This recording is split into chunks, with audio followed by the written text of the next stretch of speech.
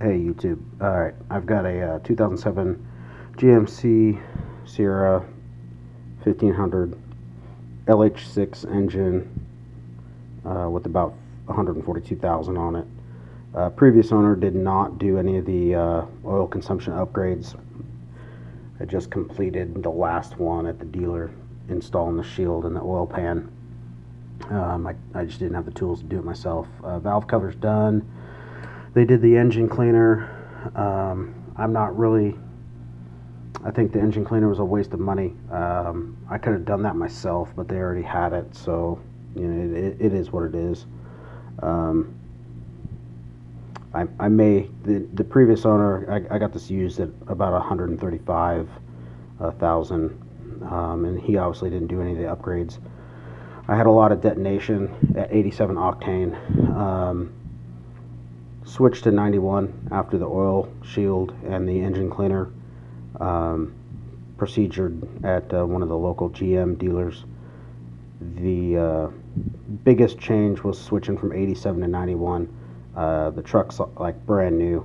If I put 91 in it, I can't believe that it's such a big difference. But also with that procedure, at the same time, I put on the Moroso air oil separator on the PCV valve line. And again, this is about 800 miles. This is the first time that I've emptied it so far. It's the first time ever. There's a little couple sparkles floating through it.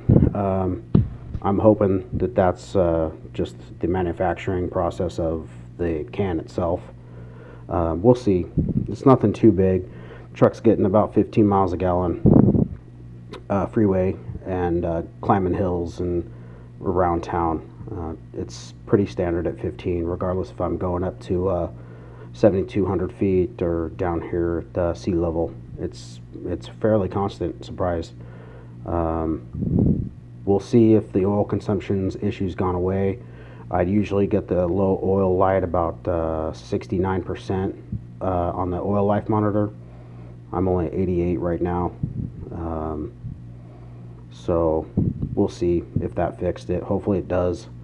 You know, it's a new car for me, but I'm trying to take care of it. So any comments, like it, any questions that I can help with, you know, ask them in the comment section.